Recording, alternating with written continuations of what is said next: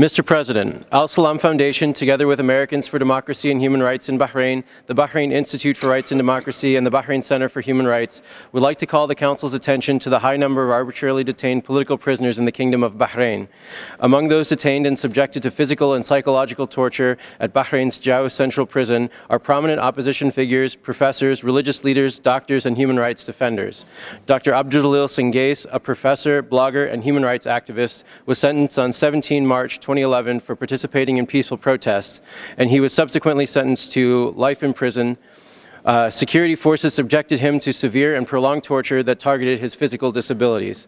Fadl Abbas, the Secretary General of Al-Wahdawi Opposition Party, was convicted of spreading false information on 28 June 2015 after he suggested that Saudi-led airstrikes in Yemen violated international law.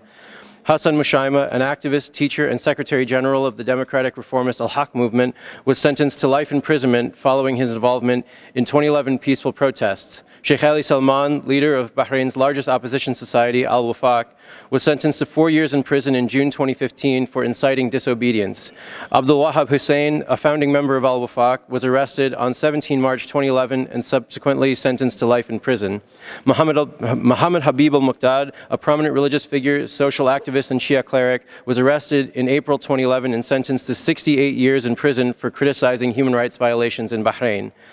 Women are likewise confined for arbitrary sentences in Bahrain's Isa Town Detention Center. Just yesterday, the prominent human rights activist Zainab al-Khawaja was taken to Isa Town Prison along with her 15-month-old son to begin a 3-year, 1-month sentence for her peaceful expression.